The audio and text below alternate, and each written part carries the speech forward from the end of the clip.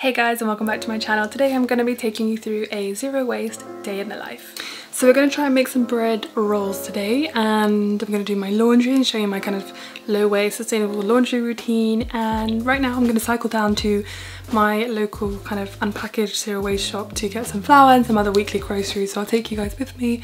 This is the first time I'll be going to one since the beginning of lockdown.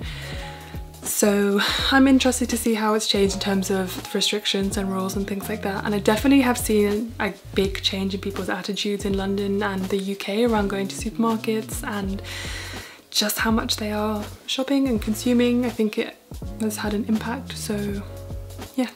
Okay, so just before I go out, I'm going to put my laundry on so that it's ready to hang up when I get back. And I just wanted to share that I'm using Small as a new kind of laundry capsules. It comes in this cardboard box. I'm still confused by the child lock. I find it really hard to get out. Obviously I'm clearly a child, but yeah, I just wanted to show you it's like cruelty free, it's 100% plastic free, and it's like a subscription service, and so it makes it really easy. And that's what it looks like. So I'll put my laundry on now and then go to the zero waste shop.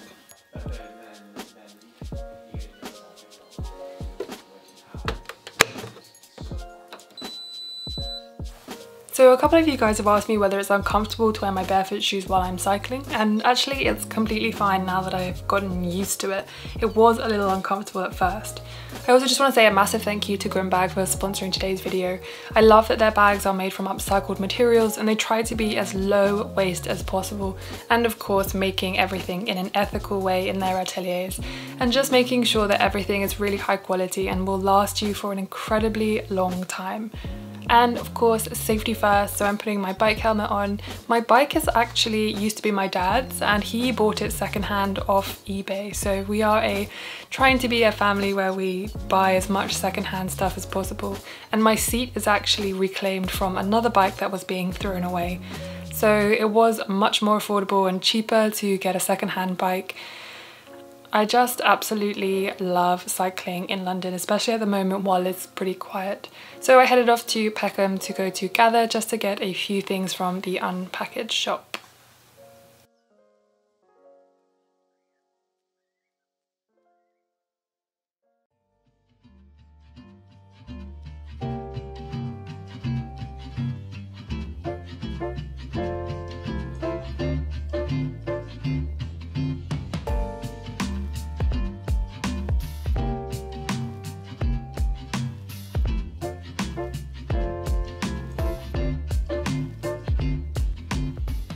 Sorry I couldn't film very much in the shop. There was like a lot of social distancing going on and obviously lots of precautions, so I only got some little snapshots, but I only ended up getting 3 things anyway. So I got some flour. I just reused this plastic bag that I had from some kind of delivery thing before, and I just got some flour for making bread rolls, as I said earlier.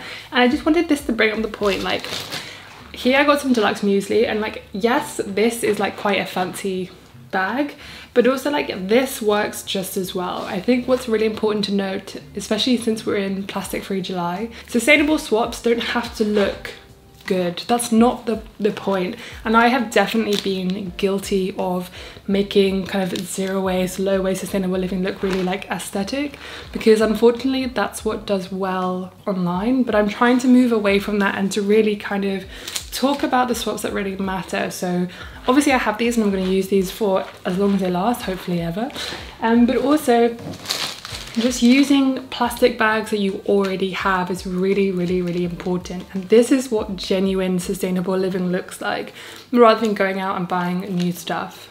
So as I said, I got some muesli because I eat that every morning.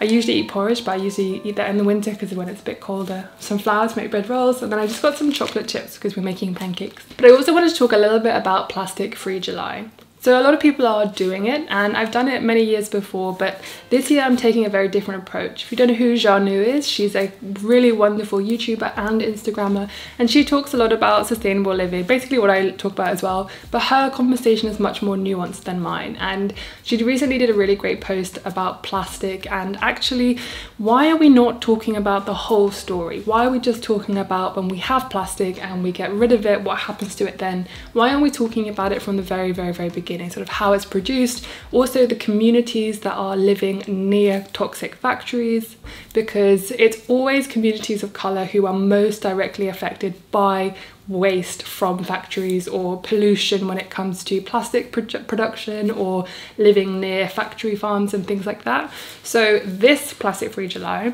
instead of trying to reduce my plastic waste, I'm going to be reusing as much as everything, but I'm also going to be dedicated to learning about everything to do with plastic, from the communities who are most affected by it to the processes, to understanding why those who manufacture plastic aren't held accountable, and also trying to better understand recycling and plastic production, recycling, and why it's not clearer. I'm also going to be doing a video next week on why recycling is still so important, so definitely watch out for that. But I wanted to dedicate this kind of month, and hopefully the rest of the year and onwards, to trying to make my activism far more nuanced and intersectional, because if we're not talking about the communities who are most affected by plastic production and things like that, then we're not telling the whole story, as Janu says. So that's what I wanted just to add for this whole kind of conversation around Plastic Free July. I think if you're doing it, that's great. But I would really urge you to read widely and understand why plastic is so bad in the beginning, but also that is all plastic really that bad? Because you have to take into consideration that some plastic is necessary. So just vilifying all plastic really isn't a great nuanced conversation, and I 100% have been guilty of this before, but I'm trying to learn as much as possible. Also, if you haven't seen my everything I read during lockdown, you won't know that I am currently reading this book. This is all about kind of using Chicago as an example of how environments and urban planning have been designed to essentially most affect communities of colour. And I want to not be one-dimensional. I want my activism to be for everyone, not just people who look like me. I want to just be better, basically. So I'm also going to be finishing off this. I just finished reading Clean and White, which is another book about the beginnings of environmental racism in the US, which is a really, really, really great book. And I think continually learning is really important. So I'm going to hang up my laundry now. I'm going to show you what I do, because I don't use a dryer, I hang it up. And then we're going to make some bread rolls. So sustainable living is, you know, it goes from the kind of everyday things all the way to learning and understanding and making the conversation a lot more nuanced, because at the end of the day, it shouldn't be on the individuals to make huge changes, especially when the individuals have other injustices that they are fighting before they can even think about trying to live sustainably. So when I hang up my laundry, I literally just hang up. We don't have a dryer, but it's all, I think it's all, is it obvious? I think it's better, more environmentally friendly. I need to do some research on actual stats, but to hang up the washing bin. Drying. Obviously it's better in the summer, not so great in the winter, but a clothes horse, I think this is really inexpensive. We bought it secondhand, so I think it was like £10 or something like that. So it is also a more affordable way of doing your laundry as well.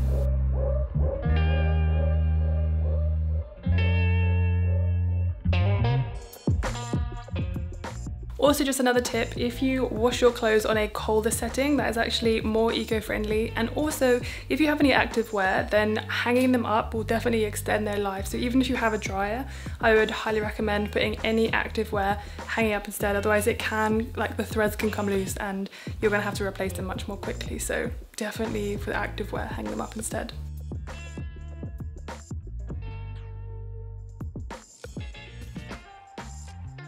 Flour, the yeast, the sugar, the salt and oil into a bowl. Already.